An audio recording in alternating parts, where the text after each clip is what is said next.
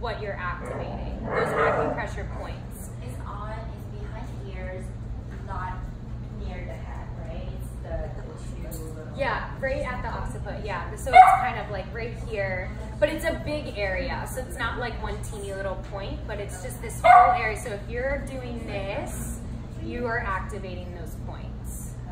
And Yeah. sorry, Gabby, that's good for what?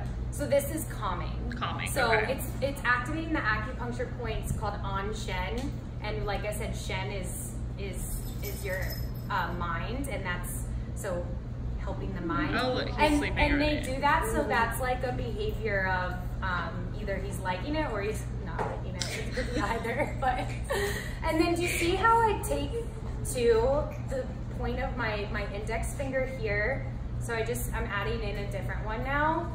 This is activating a point. It's called GV20. It's very calming. It's at the top of your head.